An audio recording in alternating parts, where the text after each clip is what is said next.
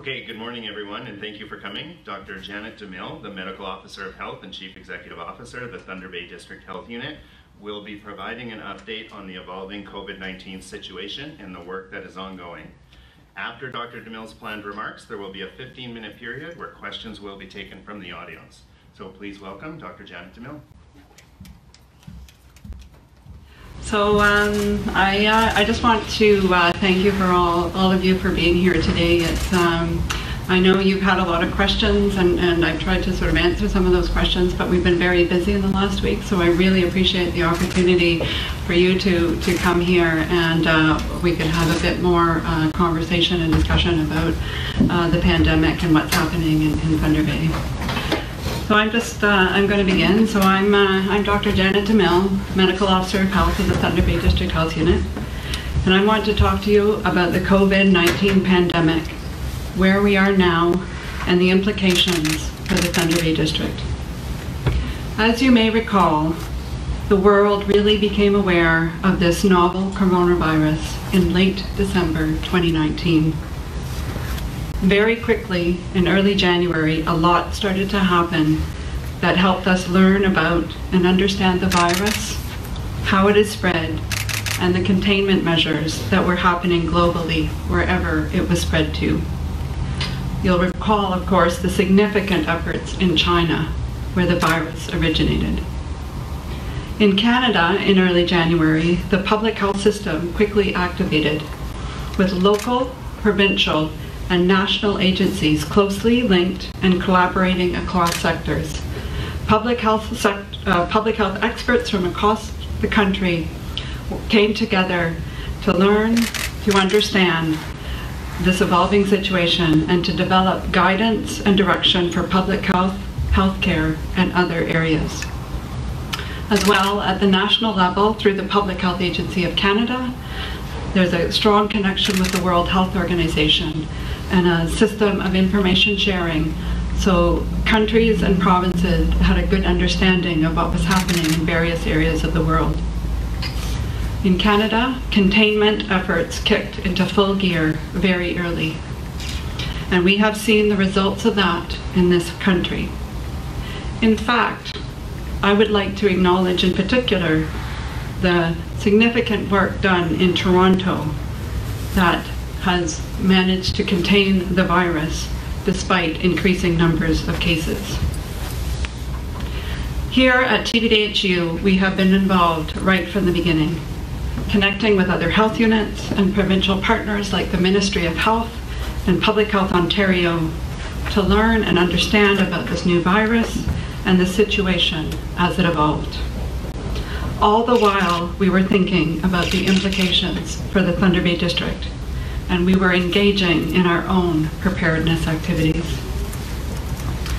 In the last 2 weeks, however, the situation seemed to rapidly evolve, with significant and unexpected events seeming to happen on a daily basis.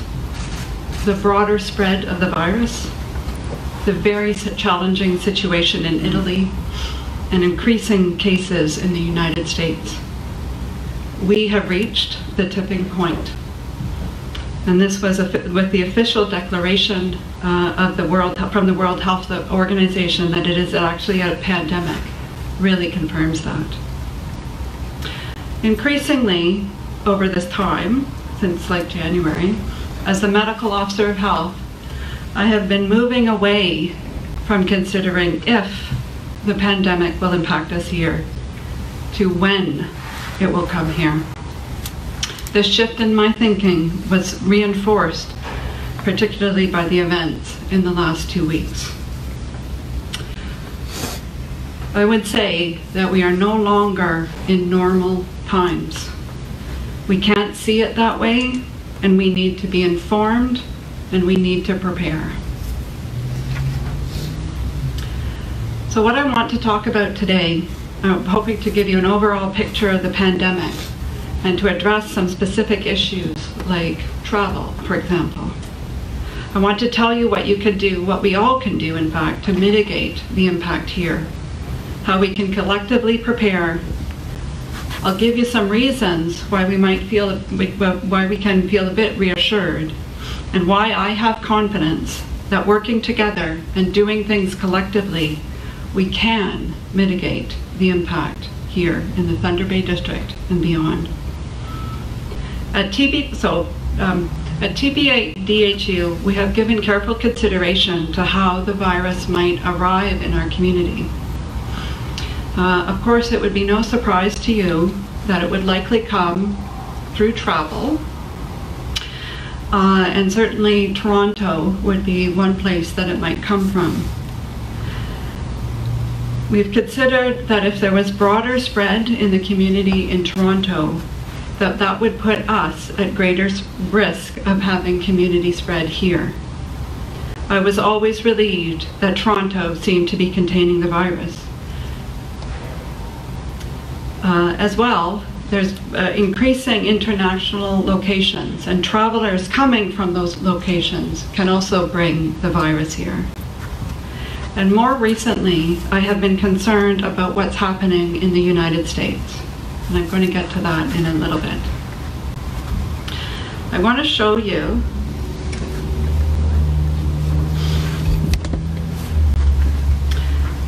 this is the sort of phases of a pandemic. So I want to talk about the first phase, that being containment, which is the first phase in the response of the pandemic. In this phase, the goal is to quickly identify individuals who had COVID-19, these would be cases, and identify individuals who may have been exposed to that person when they were infectious. Those are contacts. And quickly putting in place the precautions to ensure that they are not further spreading the virus to others. Through this kind of approach, we can limit the spread to a few closely related individuals and prevent further spread into the community. That is what we at Public Health are prepared to do here. Since the start, we have been working closely with the hospital to ensure good communication and collaboration so that someone who may be at risk of having COVID-19 is identified, tested, and managed appropriately to reduce the risk of any further spread. People with some risk have been identified and tested. None have been positive for COVID-19. We have no confirmed cases of COVID-19 in the Thunder Bay District at the present time. We also have no concrete indication at this time that the virus is spreading in the community. We remain in containment mode. If we were to get a case in Thunder Bay, let's say today or this weekend or next week, we would approach it the way I have just outlined. There is a lot of value in being in containment mode, whether here or in Canada more broadly. It buys us time to prepare. This approach does rely on people coming forward and identifying themselves as potentially having risk factors for being exposed, and them taking the appropriate precautions to not transmit the virus to other people. We have seen that in Ontario, and we have seen that in Thunder Bay, particularly with people with certain travel-related risk factors. So now I want to talk about travel. And I want to start off with that I do not recommend that anybody travel outside of Canada at this time. The safest thing for you and for this community is to not have people, and a lot of people, traveling outside the country where they can get exposed to COVID-19 and potentially bring it back here. This is partly because of the increased number of cases in various parts of the world.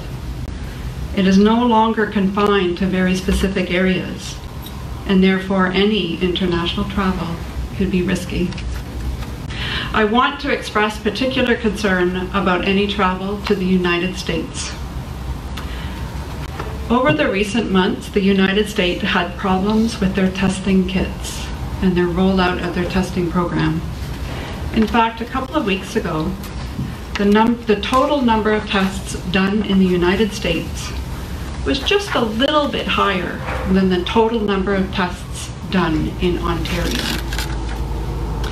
Now, the US has started to correct that problem, and there is now a greater rollout of the tests, and all states can now test for the virus.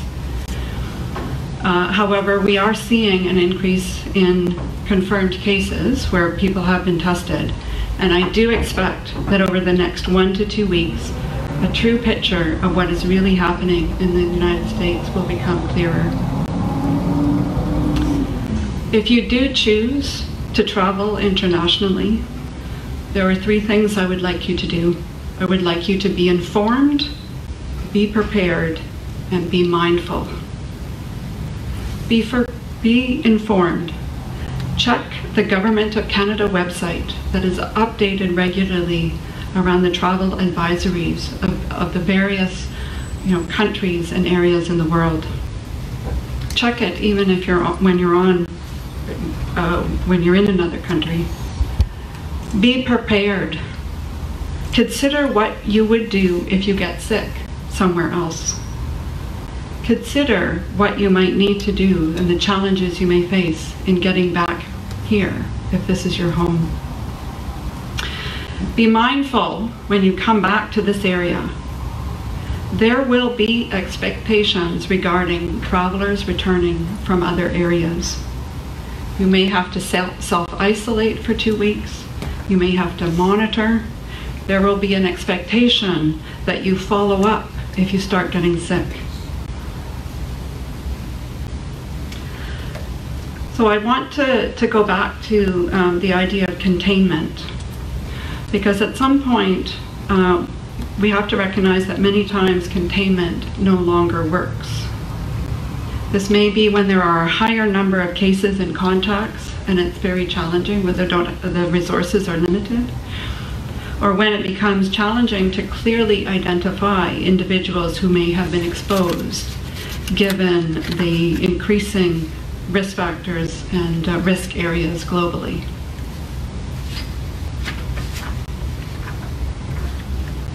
When containment stops working, we move into the mitigation and response phase of pandemic work.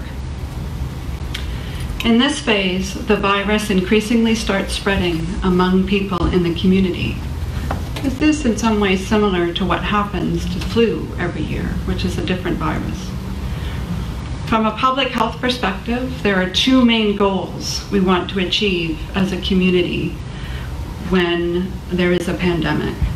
The first is to delay the onset of having cases here and having community spread here. And that is done through that containment strategy, aggressively tracking down people and following up on those who may have been exposed. I spoke to that before.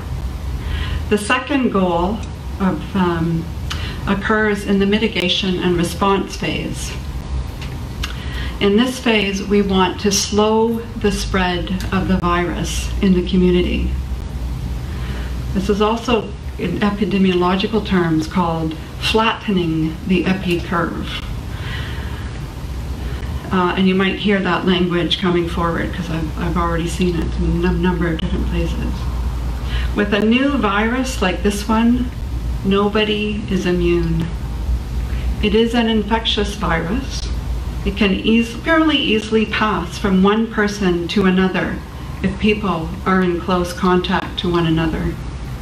So when it starts spreading in the community, the number of people infected can increase very quickly in a short period of time. That can be quite a surge. This is a virus and a disease that will cause serious health issues in 15 to 20% of people who get infected. They will require hospitalization, and some will require intensive support only provided through an intensive care unit. This can completely overwhelm the health system and the hospital. This is really the #1 reason why we need to have to control the spread when it starts spreading in this community. There are individuals who will be at higher risk of having that severe illness. These include older individuals, like over the age of 60, and individuals with underlying medical conditions. These are our parents, our grandparents, our family members, and our fellow community members. We have a collective responsibility to ensure that that doesn't happen and that the healthcare system can maintain full functioning. So I now want to get into the measures that we can take, both as individuals and as communities. I'll start off with the individuals, and I know you've probably already heard this over and over again.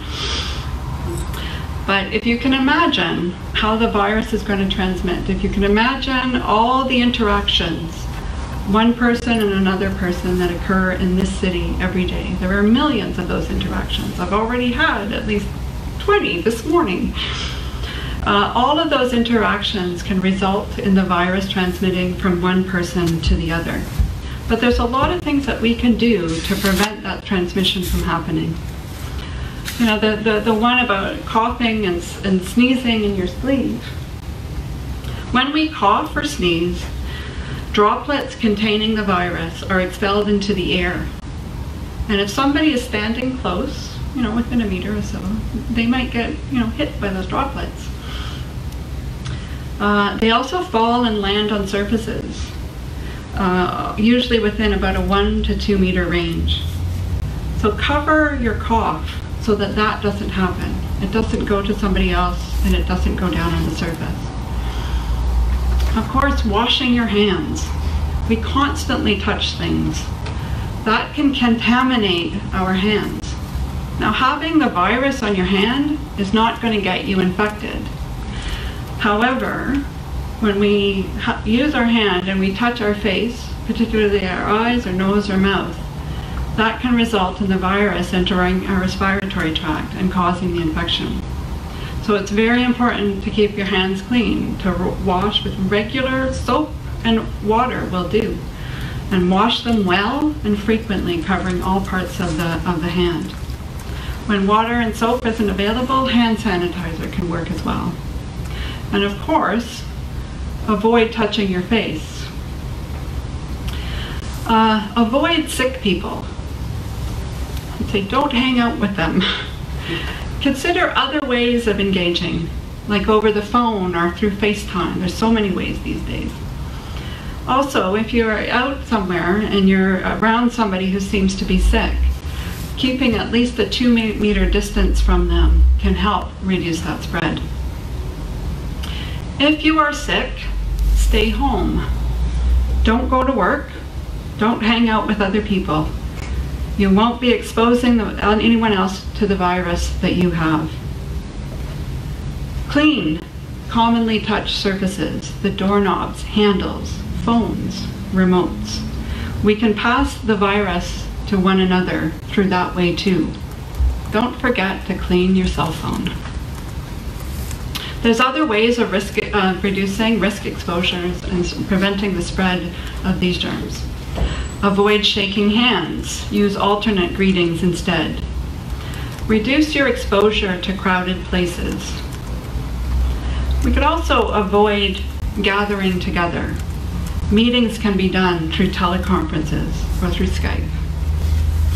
We should also consider canceling or deferring gatherings and events, especially when large numbers of people may come together. That could really result in a lot of transmission of this coronavirus. So I would really encourage you to start considering how you, all of you, as individuals and families, can implement these measures. In addition, think of what you have planned for over the next several months and consider what changes you can make. Consider deferring trips, family events, or other social events you may have planned. When this is over, and it will be over, you can reschedule these things. All these things really matter, especially if we're all doing them. I also want to touch on, though, the broader community measures that can be instituted that can slow spread of the virus in community. These community public health measures are very significant measures that can cause more social disruption and even can have an economic cost. But they can be really beneficial in turning the tide and slowing the spread of the virus.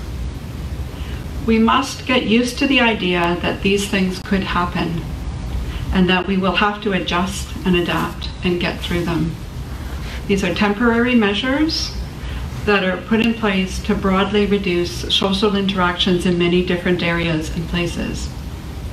These include canceling mass gatherings, canceling events or deferring events, closing workplaces or schools, and restricting travel. These are often called social distancing. Sorry. You guys know it better than me. Good. So I encourage you to think how you might prepare for those. So I've said a lot of heavy things today, but I also want to provide you some points of reassurance. First of all, the majority of people who get infected will have a fairly mild or moderate illness. People will usually be able to remain at home convalescing, and they should be clinically better in about 2 weeks. And the good news is, it seems that once you've had it once, you won't get it again. The other piece of good news is that children are not impacted too much by the virus. They don't seem to get very severe illness. I will note, though, that children are very good at transmitting the virus, so we have to be mindful of that. So I want to just touch on, in my final sort of comments, some of the work that we here are doing at the Thunder Bay District Health Unit. So we continue to work with various partners in the health care sector, including the Thunder Bay Regional Health Sciences Center, primary care, EMS, and the community paramedicine program, among others, to ensure that we're responding effectively and collaboratively to this unfolding situation. We have a very key role in managing individuals who are being tested who might be at risk. We are informed at the provincial level when there's somebody through a travel or a cruise related issue who's come from here who may be at risk, and we do a lot of follow-up on individuals being tested, individuals who may have been exposed, and certainly are prepared to follow up on any of the contacts. We are dealing with a huge amount of inquiries from various sectors as well. We are engaging long-term care homes, social services, schools, and workplaces. We're also well connected with municipalities, most notably the City of Thunder Bay, and working very collaboratively with them as we approach this together. We are committed to keep you up to date through our website and social media, and there's a lot of information on that. I also have some connections with First Nation partners, including First Nations and Inuit Health Branch, the Sioux Lookout First Nations Health Authority, and others, and meet with them to prepare their responses. I would like to end this on a personal note. I am a medical officer of health, but I'm also a mother. I have a family. I have dealt with aging parents and grandparents, and I'm a community member, a resident of Thunder Bay. I can understand how uncomfortable this can be, to feel like we're potentially going to experience a significant impact as a result of a pandemic. It's easy to feel fearful, anxious, to worry. I do want to say, though, And the other thing is, it can be uncomfortable to hear about what's happening in other countries. I do want to say, though, that I think we have reason to be optimistic. I would encourage everybody to remain calm and be mindful and to prepare. There are a lot of things that we can do as individuals, as families, and as a community to prepare for this, and we can have a good outcome. And the best news is, regardless of what happens, it will end. It will end. We will become immune, or the virus will reduce spread and it will go away. And so whatever happens, it will end. So I'm going to end my comments there.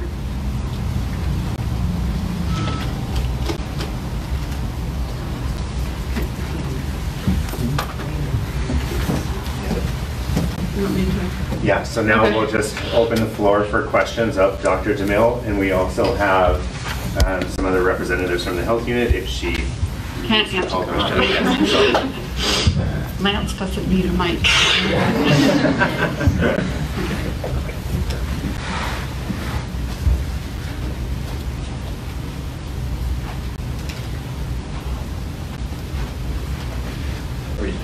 Can we scrum?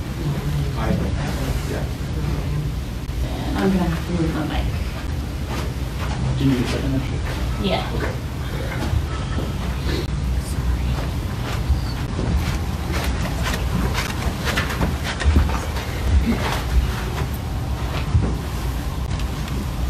Does no one come? There, I'll come up with the sheriff's here, not all by yourself. No. Oh, okay. Is it okay if we do this? If Yeah, I everybody's tightened mics up the shot. go there? So Is the speaker off? Is there going to be feedback? Speaker's on, Should right? be. Speaker's on, should be Good. right. Okay, good. Alrighty. Perfect. So obviously you've given us a lot of information here, but just the World Health Organization declaring the pandemic yesterday, did that change anything at all here on the ground in Thunder Bay? No. No, it's just really describing what's happening globally, and that it was really heading that way, and it doesn't change anything. There's some information here, but the protocols for the people who were at the mining conference in Toronto, have you detailed those a little bit? And also, there was, on social media last night, we heard that the person from Sudbury was not contagious at the time that he was at that conference. That's Have you true. heard that, and can you explain that development? So what you're referring to is the case that was diagnosed in the Public Health Sudbury and District's Health Unit area, and it was an individual who had spent a couple of days at that particular mining and prospectors conference in Toronto, and we heard about it. We have very good collaboration across Northern Health Units, and we were informed very quickly because of that, because of they recognize the implications because of the mining industry across Northern Ontario. And then the Public Health in Sudbury and Districts, and likely provincial partners, are also following up to really understand the potential risk associated with that convention. And so there's a lot of work that's still ongoing about that. But yes, we were informed that that individual was not infectious at that conference. So anybody who would have had interactions with them at that time would not be at risk of having been exposed. However, I think the issue is that they're not sure where that individual actually acquired COVID-19, and it could have been through somebody else at the conference who was infected. And we're waiting to hear more information. As far as the testing for it, if somebody comes forward and tests, is the test done here in Thunder Bay, or do you send it away and then it comes back? So when the test is done, for example, if this is an individual who might be tested, and let's say it's at the Thunder Bay Regional, the test would be done there, and then the test goes down to the lab in Toronto, the public health lab. That's when it's done. However, the public health labs are expanding in terms of where the testing can be done, and I believe hospitals, it's also expanding to certain hospitals as well. It's just part of the evolving process of how we're responding. What's the turnaround on that? So I think the turnaround is about, it can be like 2 to 3 days before we get the result. I think it has been as long as 3 days, but sometimes it's shorter than that. I would say though, anybody who is tested, we are informed about, and they are self-isolating. So if they're identified as at risk, they go home and they stay there until the test result comes back, and we support them in that and provide them the result. And how will media be notified if we do have a positive case? We will issue a media release around that, similar to what Sudbury did. Will it be quickly, or what's the time frames around that? We would aim to do that fairly quickly, because I know, rumors start. Just speaking of rumors, how difficult is it to sort of have to navigate, say, social media, people posting things about suspected cases at the hospital, quarantine rooms being set up? How is, you say people should remain calm, how does that make that more difficult? Well, I think there's a lot of stuff on social media, whether it's the rumors or others, things that can kind of exacerbate the fears and anxieties that people have, and that's really unfortunate. But certainly can encourage everybody to go to credible sources of information about it, and maybe not believe everything that they read, including rumors about what's happening. Getting back to the testing, could you kind of walk people through that for people who don't know? Where do you go to get that testing, first of all, and who should be getting tested, and when should they be getting tested? Should it be, if they start to feel some flu-like symptoms, or should it before that? Yeah.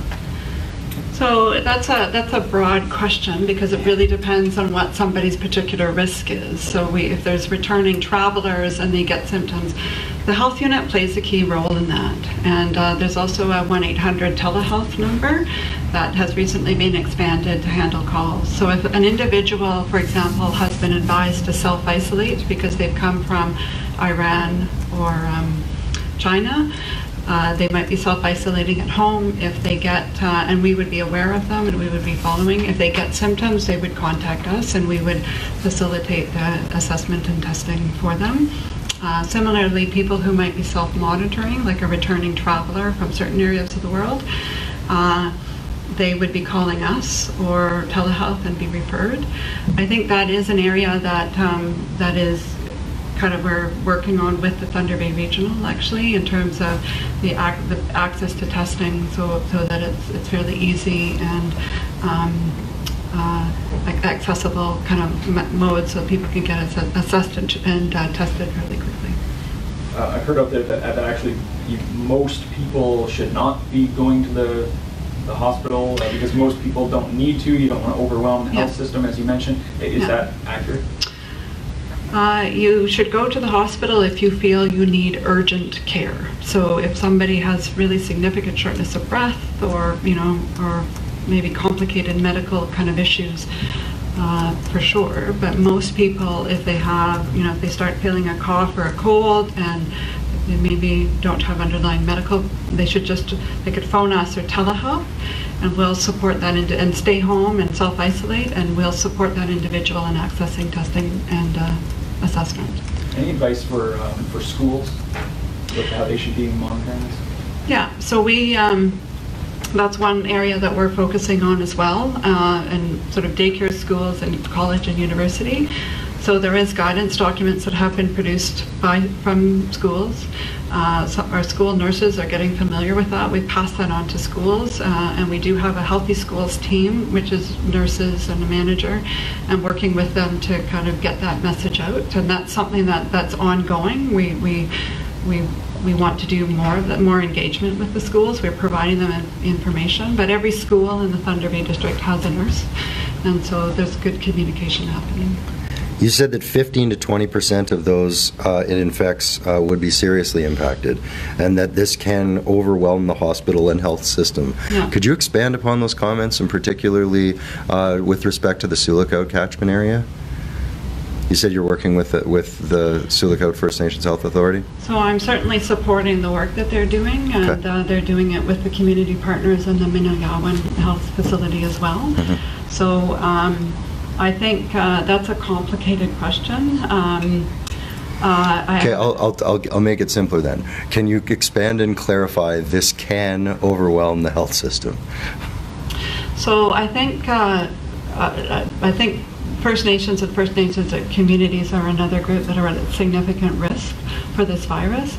I think there might be opportunities to be able to prevent that virus from going into those communities, and I think that needs to be explored, and I'm happy to bring that to the table with them. But certainly needing the not Health Canada, First Nations and Inuit Health to be able to meaningfully support assessment and treatment and management of cases on First Nations communities is very important, given the number and the potential implications. These are individuals and communities at higher risk of having those severe complications. And do you have any concerns about the Thunder Bay Hospital?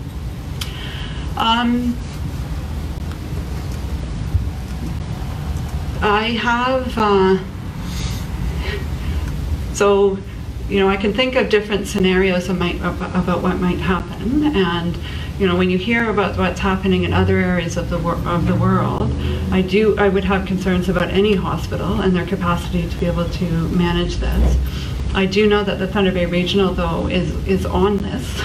They're managing it. I've met with them. We have a representative here, actually, but we're very well connected with them, and they're, I would say, my sense is fairly prepared and moving forward with further activities to continue that preparation. And I don't want to speak for the Thunder Bay Regional, but there is somebody potentially who could if you wanted to ask a question.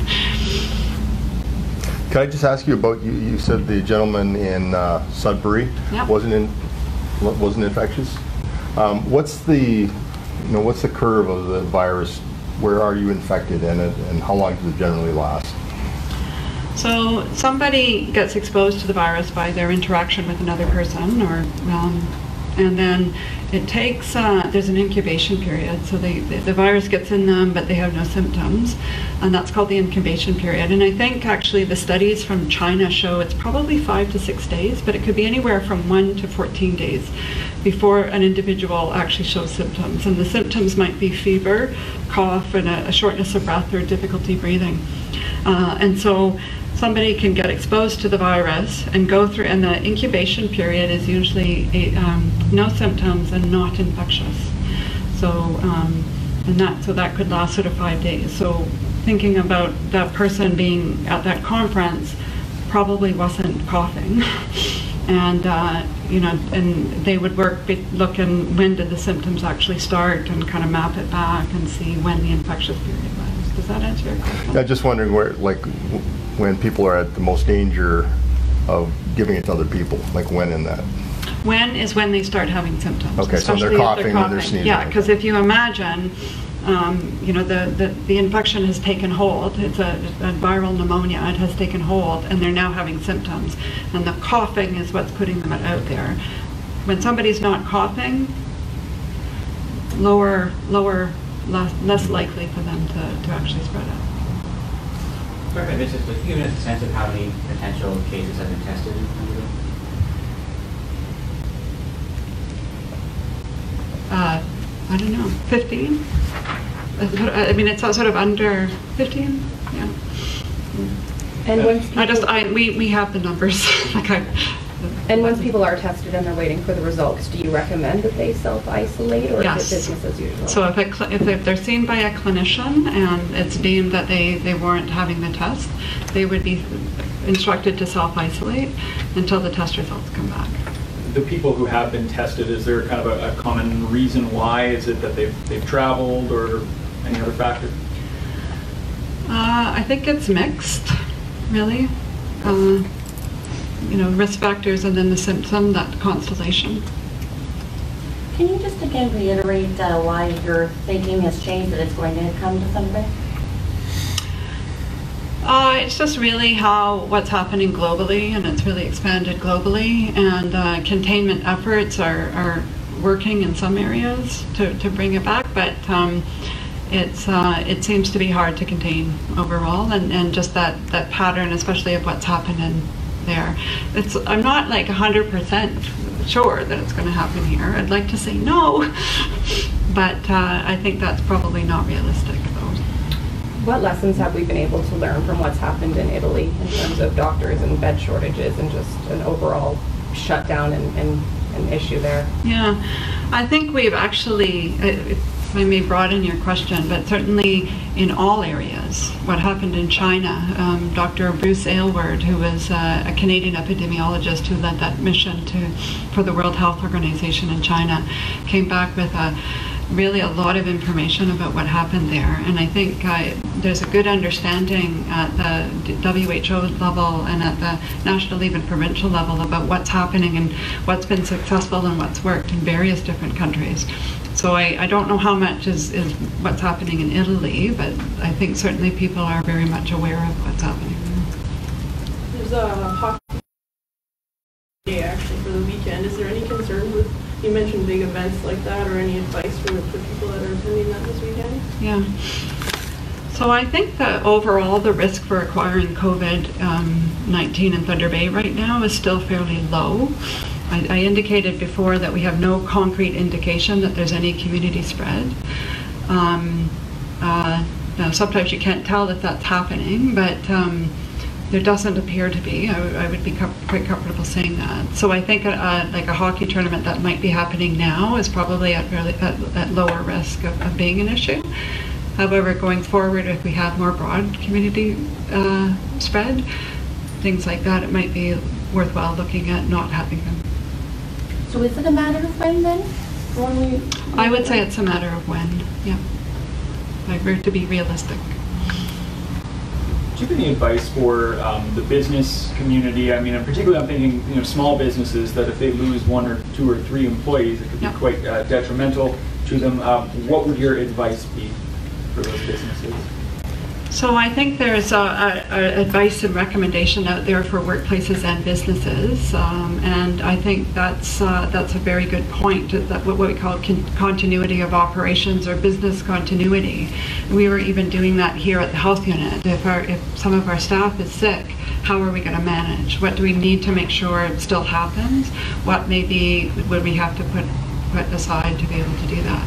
So I think each business or workplace really has to look at that and how they're going to manage through that.